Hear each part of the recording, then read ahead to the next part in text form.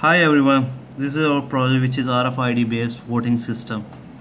So I will show you briefly the list of components that we are using in our project.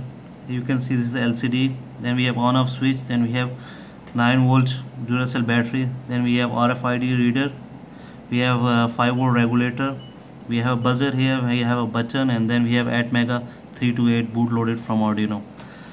And then you can see on the LCD we have 3 categories, which is yes, no, abstain, vote.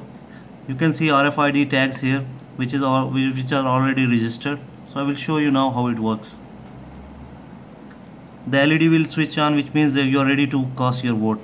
Then I will press a yes vote. Here you can see on the LCD yes vote is casted. Then I will move on to no vote. I give a no vote and then it says vote is accepted. Then I will move to abstain. So now abstain. If somebody wants to re-vote, somebody wants to cast his vote again, then it will give an error, already vote casted. And if an unauthorized person wants to vote, he is unauthorized, he cannot vote. So you can subscribe to our YouTube channel, and for more tutorials, for more details, please visit Instructables. Please go to Instructable, our website. And thank you for your time. Have a nice day.